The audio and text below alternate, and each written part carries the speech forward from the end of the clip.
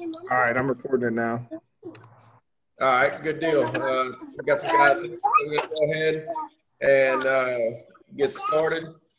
We have Coach Ben Mouton, DC at Southside. This is Coach's 9th year of coaching, I believe, 5 of which have been a defensive coordinator. Prior to coming to Southside, he was a defensive coordinator at Como High School and began his career at his alma mater, if I'm correct, Coach, at coaching outside linebacker at St. Thomas More. Is that correct? Correct. Yep.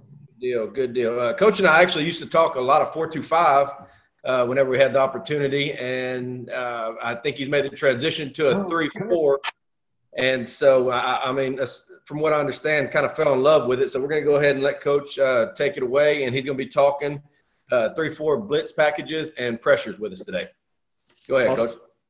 Sweet.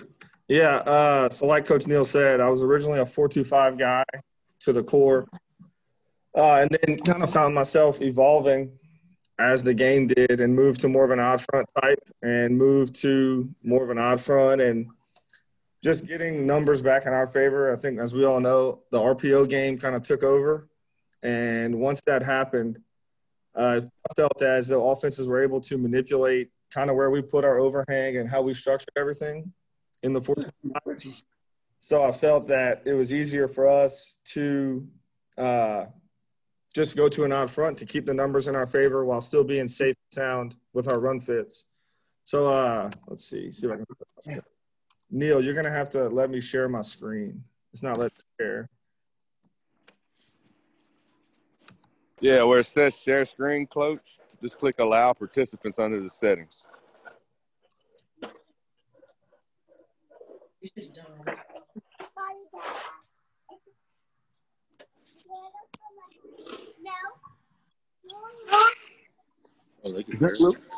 Whenever I put it on, I just turn on and then until.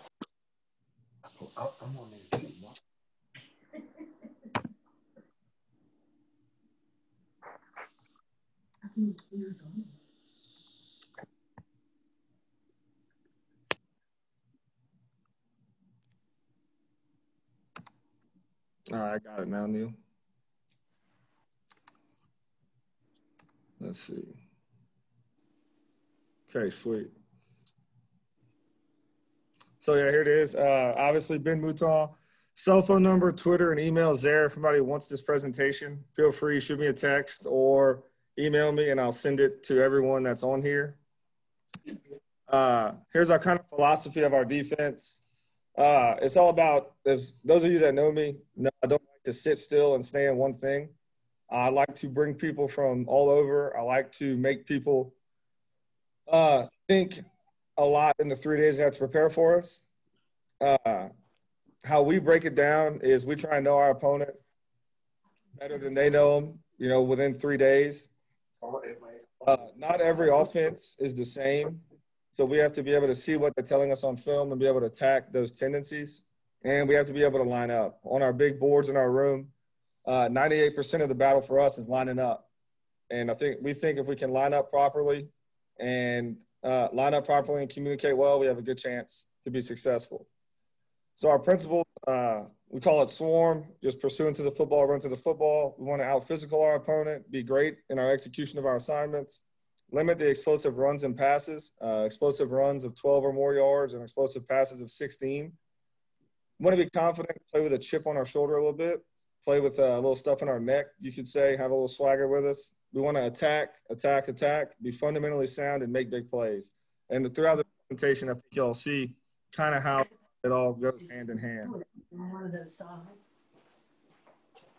Why we went to the 3-4.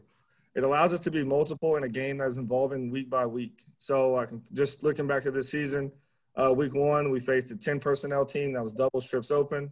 The next 2 weeks, we played the state champions in Carencro and the state champions in Acadiana, and they're both split back veer, and they run the hell out of it, and they're really good with it. Week 4, we had twins open, 11 personnel with an H-back. Week 5, we saw double slot option, and week 6, we saw wing T. So we were able to get lined up to all this stuff. and in our base defense, which is what, to me in high school, is, like I said, 98% of it. So it allowed us to be multiple in how we prepare for people and multiple in how we line up to people. It allows us, like I said, a very tough 3-day prep. You'll see kind of how we structure everything and can get in and out of different stuff with just one word, which allows our kids to play fast and keep it simple. And that's one thing I think our staff does a really good job of, is that they're really good teachers as well. So it's easy for them to simplify stuff and relay it to our kids that they can understand it and execute it at a really high level. So our pressure goals are not based on sacks only. We kind of chart how many times a quarterback gets off his spot, on the ground, falling back as he throws. I'm a big fan of middle pressure. You'll see that in the clips here shortly. I think pressure in the quarterback's face, right in him, is more chaotic than off the edge. I think if he has to stand down or stare down the barrel of 2 blitzing linebackers, it's more effective than if people are coming off the edge and you can't really see them. So here's kind of our approach, how we break it down. We want to have a ton of pressure on the passer to get him off his spot, obviously. We teach our kids, and you'll see our linebackers, to be very reckless and physical when they're blitzing. We teach them to just come like bat out of hell. If you're wrong, be wrong running 100%. And then sacks are great and everything if we're still able to stop the run. I think, back when I was younger, it was more of how many blitzes can we draw up, how much stuff can we run for a certain down and distance. While we were doing that, though, we were still short in the run game or still not able to stop the run. So I think sacks are a complement of stopping the run. If you can stop the run, I think you'll have success doing anything else. For us, what's more important than everything, number one, stopping the run. I think that's consistent with everyone probably on here. We want to have constant pressure on the quarterback. We don't want him to ever feel comfortable back there. We want him to always feel like something's coming when maybe it is, maybe it is not. We want to force incompletions, bat down passes, force him to run if he doesn't want to run. And in general, just making him jittery where he may have to pump fake or pull the ball down and look somewhere he doesn't want to look, to where the timing of the offense and the effectiveness of the timing is all messed up or destroyed. So here's some of our terms. And this is what I think we do a really good job of, is we went to kind of a naming system to where everyone on our defense has a name. So when we're facing up-tempo teams, when we're facing, teams that don't huddle that we see now, it's easy for us to call a pressure. It's easier for us to call a blitz with just saying one word. So for us here, and you'll hear me say some of this stuff, Lion is the outside linebacker on the left, Ram is on the right. Smack is the high safety on the left, and Freak is the high safety on the right. Mike and Will, same as everybody else. Strong and weak. And then some of the fronts we play, and you'll see in the clips, base for us is nose and 2-4 techniques. Those 4 techniques, we kind of call them heavy 4s. They're B-gap responsible. There you got the B-gap. And then we'll switch from that to playing 4 eyes, which offensive guys know. I think that gives offenses trouble, and I think it allows us to dictate a little bit more protection-wise than anything. We play up front. We call it set. We'll play a 4-eye to the back and a 5-tech away, or switch it and vice versa. If we're playing a zone team that runs a lot of quarterback stuff, then we'll put the 5-tech away from the back, the 5-tech to the back and the 4-eye away for the quarterback. And then all these field boundary, 2 away, that's how we tag our blitzes. So we could have a blitz where we call, might be lion 2 or dog 2, and that's we know the blitz is going to the side of the running back. And then if we tag it with away, it's coming away from the back. We're able to carry more blitzes and pressures because we're able to present them in a ton of different ways without changing a whole lot for our kids. So we play a ton of different fronts. Base, nose, and 2-4s. We'll play the 4 eyes. We'll get into a bear front. And I talked to Coach Neal about this already. Usually when we blitz, it's getting back to a bear front. We're going to get bear at some point, and we played probably more bear this year than I ever have in my career. But every time we blitz, we're getting back to a bear front at some way, shape, or form. Our jet front is probably the same as everybody else's. We're playing nose and 2 5s. Our set is the 4 and the 5-tech. Then our over and our even front is our way to get back to our 4-man. with just, like I said, one word changes the whole complexion of the defense. Here we go, the structures of everything. Our base is nose and 2-4s. Our stack is a check that we have that we got a lot of mileage out of this year. And you guys will see that on film shortly. Over is how we get back to our 4-man front stuff. And that just gets back to old school 4-2-5. We're going to have a 3, we're going to have a shade or a 2-eye, and a 5-tech and a 6-tech if there's a tight end attached. Bear is your typical bear, nose, 3s and 5s. And buck is kind of the fad now in football, I think, with the 3 safeties, 3 across the top, with kind of a light box. And you'll see I have a clip of that too, where it looks like a light box, but at the snap it turns into a 6-7-man box pretty quick. Here. So anything we with 2 or away, like I said, 2 goes to the back, or if there's an H-back in the game, it becomes to the H. Away is away from the running back or away from the H-back. Wide, we're sending it from the field. Tight, coming from the boundary. Strong and weak for us is based off the power strength. Oh, my dial's me. Where you at? Names or the position names. So if we go Ram and Lion, that just means that guy's gone. If we go Freak and Smack, it's that safety. If we go Mike or Will, it's those guys going. And obviously the specific blitzes are coming from those guys. But here's just a picture of kind of how everything looks. I drew everything up to doubles. I thought that was the easiest. First, we have base for us, like I said, nose and 2-4s with the overhangs aligned outside. Underneath that is our 4-eye stuff.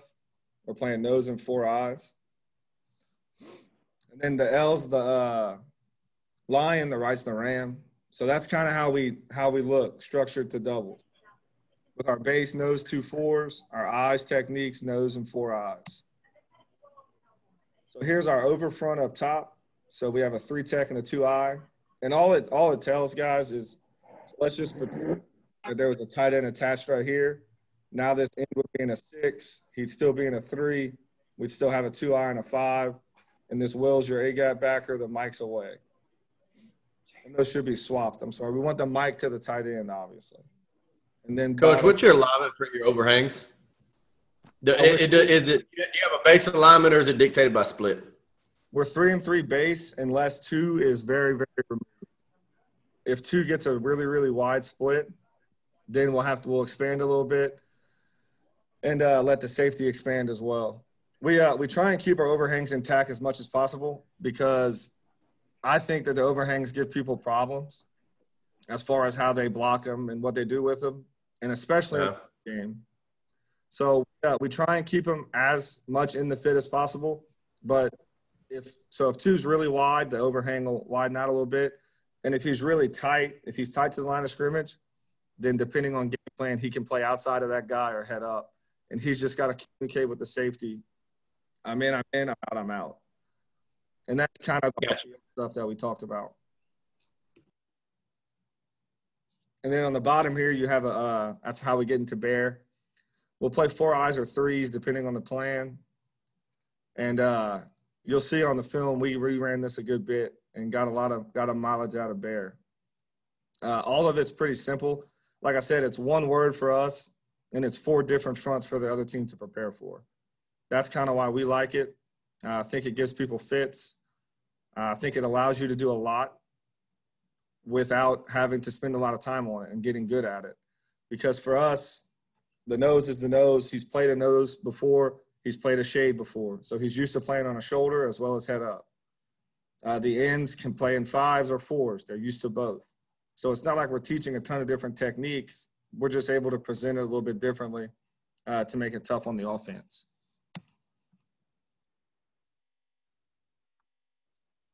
So I'm going to get into some huddle stuff. Can everybody see that? You can see that, Coach Neal?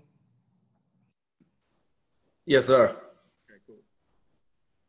So for us, the way we call our blitzes with our middle backers, so auto for us is our base front, nose and 2-4s. Bomb puts both backers in the B gap.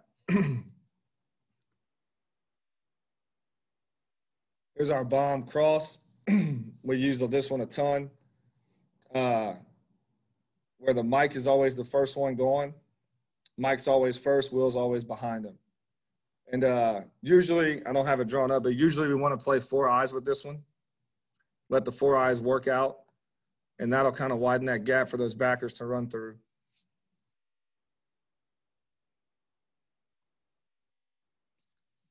So here we go. Here's our here's kind of how we would call it. So for us, we would have base Mike Dog right here. So Mike Dog is the Mike and the overhang to his side going. So all the Mike has to say, if we have Mike Dog on, the Mike just has to say, hey, I'm Mike, I'm Mike, I'm Mike. So he's letting the overhang know he's the Mike. That's the side we're coming from. So he just says, I'm Mike, I'm Mike. Now the overhang knows he's going. And this is kind of getting into how we structure it and how it can be a bunch of different stuff with just changing the kind of the eye candy of it. So here it is out of our base front. Here it is at a stack, which I really like it at a stack. Pretty good for us here. And it's the same thing. He just got to say, hey, I'm Mike, I'm Mike, I'm Mike. And here it is at a bear. So you can see one word changes kind of the protection of everything. Because I know talking to offensive guys, 3-3 stack kind of messes with their rules a little bit. So it's hard to prepare for everything in 3 days. So if we can jump into this, maybe get a free sack on 3rd and long when they hadn't really, maybe they didn't protect 3-3 stack particularly well, and that's good for us. And here's bear. And here it is in bear again. And I drew these up because we have clips of all these coming. So we will play with mug backers a good bit. We'll walk them up in their B gaps and do different stuff with them. So same thing here. If we have bear, mug, Mike Dog on, now all the Mike has to say still, hey, I'm Mike, and we're still coming from that side. And the Will's now just a dropper. He's your whole player now.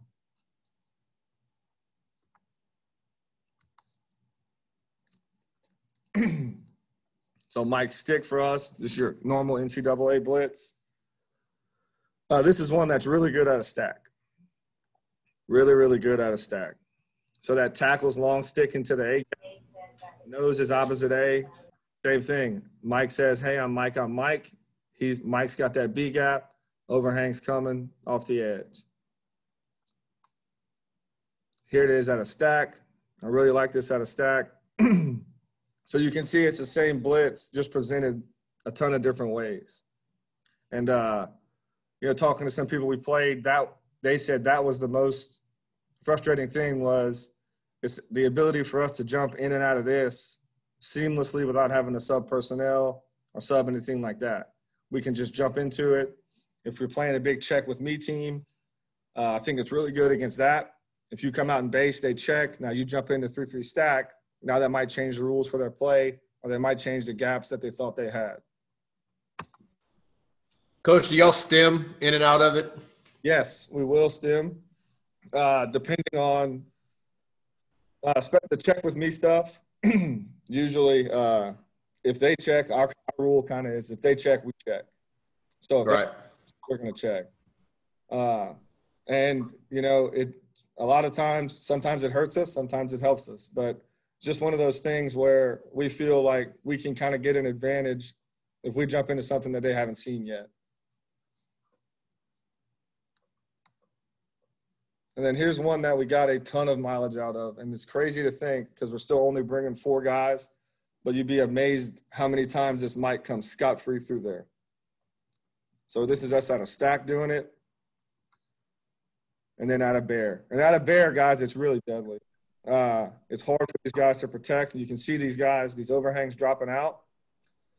But what we want in this is we want to dictate protections. So whenever these tackles see these overhangs out here, they know they kind of got to set out to them a little bit. So when they set out, now it puts the guards one-on-one with your interior guys, and you're going to get a free runner here in this A gap. And I have a couple clips of that one too. And whatever we do with Mike, we can do with Will. It's like this year we had a guy who played Will for us who was a little bit better blitzer than the Mike. So we went more Will stuff than Mike. It's just all based on your personnel. and like I said, it's safe because you're still only bringing 4. You can still play your coverages behind it. You can still do whatever you want. You don't just have to play man. You can play 2. You can play 4. You can play 3 if you want. So it's safe for us, and it gives us the ability to get a free runner and kind of dictate how they're going to protect it. Most offenses only have one way to protect bear. And so I think once you figure that out, you can get into this on some third down, some second and long stuff, and have a ton of success with it. And here's just our base wheel twist. So that's kind of the gist of what we're going to see here. I got a bunch of film cut-ups. I know you guys don't want to see a playbook. You guys want to see real football. So I made – yeah, here it is. So here's kind of the film of it and how we execute it.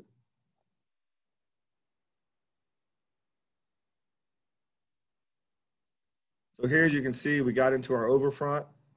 They have to the boundary. We just walk that outside backer down as a 5. And now we get our Mike ad here.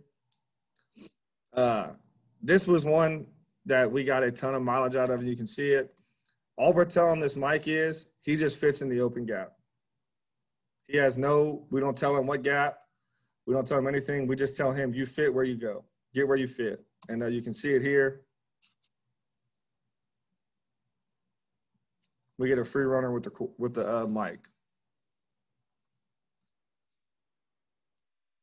This was during those COVID practices where we didn't want to tackle anyone, social distancing.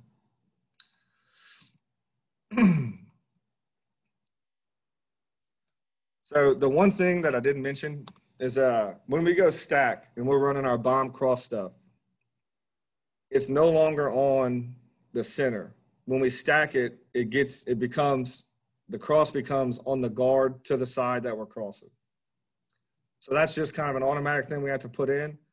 So now instead of crossing in the opposite B gaps, we're just going to cross in the same B gap on that guard and get a 2-on-1 on the guard. And you'll see how it works here. Or we get a free runner. We do a really bad job of keeping the quarterback in the pocket right here. We miss a tackle and get a long run, but I just wanted to put this one on there so you can see kind of how the structure of it works. So you see protection-wise, this back is responsible for the mic.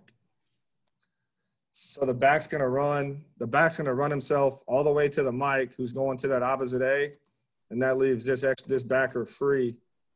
We just do a poor job of execution right here and don't get there. But I want to put this one on there so you can see it from the end zone. Coach, coaching point for I guess it would be the outside backer. Is he just as if you're running a twist stunt with your D line? I'm going off flash. Yes. Of the mic.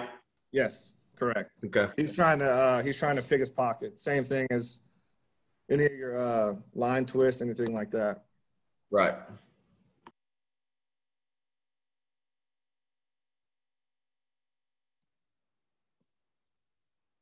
Here's just a normal one. Just your normal B-gap stun here. That's just the base bomb one that we went to. You'll see it better from the end zone here. We kind of had a dude that knows this year. So a lot of teams protected it with putting as many guys as they can on that guy, which left stuff like this bomb stunt wide open. We tell our backers we don't want to be right now on the snap going. We kind of want to let the protection set up.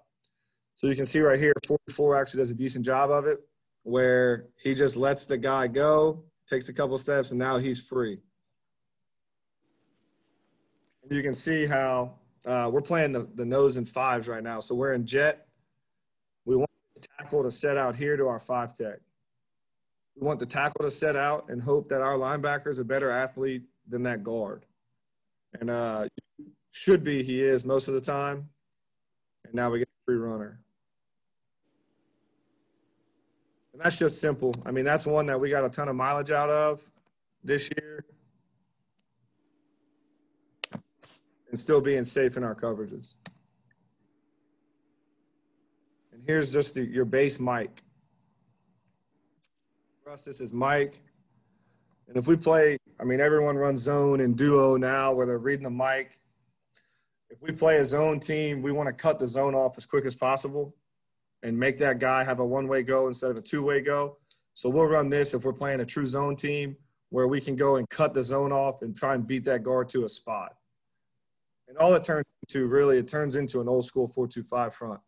The nose should be playing backside A, and now we're just creating a three-tech with that mic.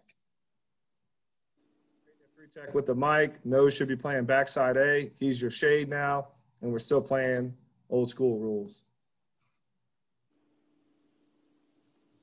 And we get a big hit and a tackle for loss right there on just running the mic through there.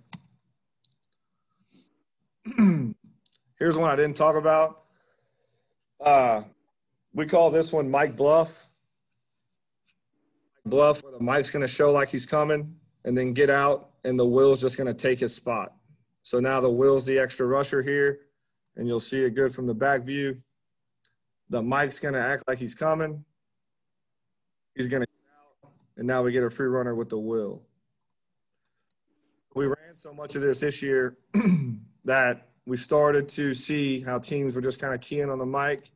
So we just went Mike Bluff. And now the mic would walk up like he's coming. The guard would get his eyes on him. And now we get a free runner from the backside in that same gap.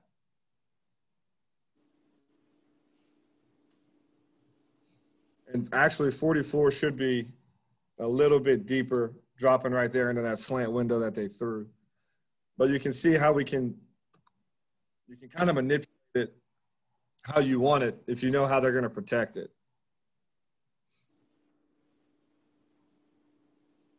See the nose takes here. Nose takes the A gap to the back. He's going to take backside A, and those backers are responsible for the play side A gap. The point on this would be the Will's a little too slow coming. He hesitates. Now he's there. Coach, you're at 10 minutes. Okay, awesome. Here's one. We get an auto mic, same thing. So you can see here, overhang, walk down on the line of scrimmage. Now they're going to have to slide their protection to the overhang. Tackle's going to set out. Guard's going to set here, and we get a free rusher with the mic. Not a sack, but we force a bad throw, and we get an interception out of it. This is one that's good. It makes the high school offensive lineman think on his feet. So right now he's thinking, okay, this guy's probably going to come. I got to set out here. He's got to set out here, and now we get a free runner right there.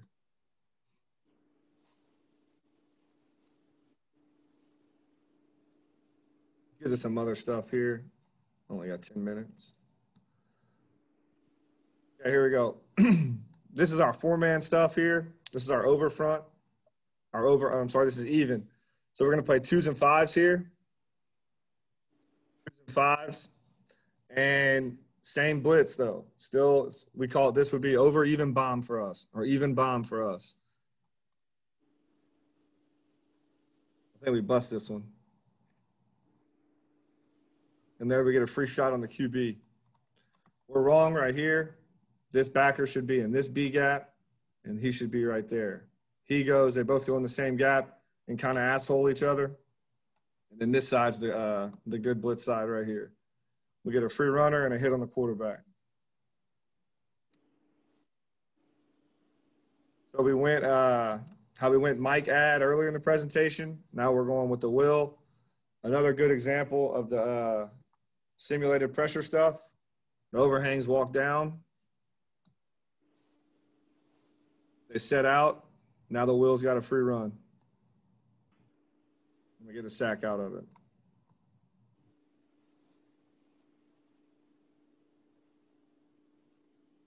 So the tackle's going to set out to that overhang. That's a good look of it right there. Here's our dog stunt. So Mike dog for us. Here's the mic. Here's our overhang. He made an I'm Mike call. And there's a good run blitz. Good blitz on 2nd and long to get him to 3rd and long.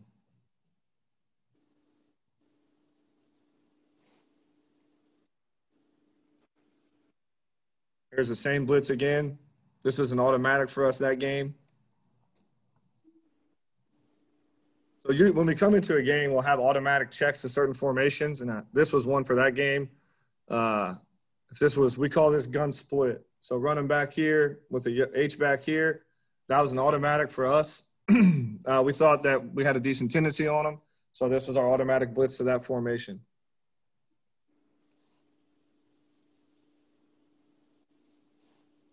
So here we are in bear. We're running our smoke stunt here, which is both overhangs coming. Both overhangs coming with both backers.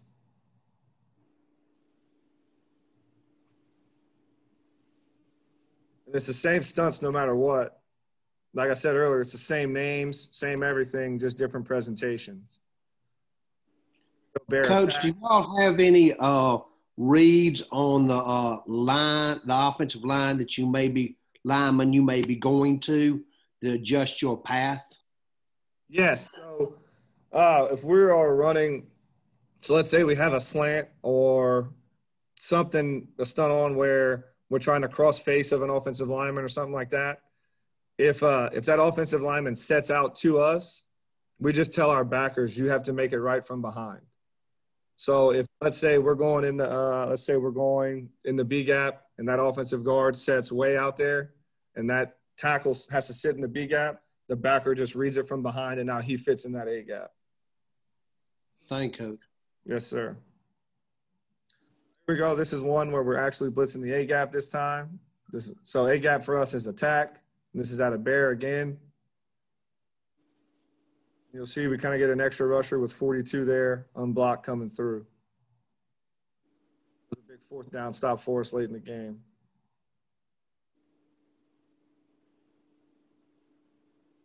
Let's see here. Quick question on that, Coach. Now, out of that bear front. Yes, sir. We coverage you in on that back end. We play, it depends on game plan. Dwight, it's either going to be 4. We're going to try and stay with our base rules as much as we can, play cover 4, or we'll play some form of 2, or usually ends up being cover 0 a lot of the times as well. I got you, yeah, because like I said, I know most of the time we play cover 0 out of that there also too. Yeah. It'll be 4 or 0. Let me refresh this real quick. I added some clips of this one, Neil, so bear with me real quick. No problem. We got 4.5 minutes left. Okay, cool. So here's some of the edge stuff. So now this is lion for us right here. So it's going to be the guy on the left coming. And we get a free runner and a big hit on the quarterback.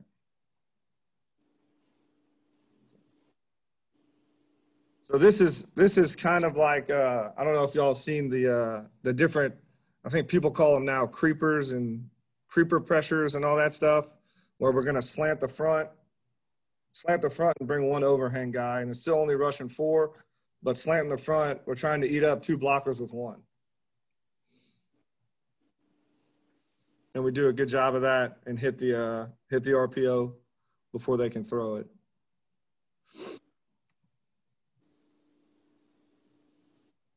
Here it is again. This is what, for us, we call this one Brady. Same thing. We're going to slant the front to the left, and then that overhang's coming here. He does a bad job of coming, but we end up getting a sack out of it, a sack and a fumble. So you can see here, this tackle, he's trying to work inside here to take two of the offensive linemen. And we get there, do a good job of it, and get a sack on the quarterback. Let me flip through this real quick.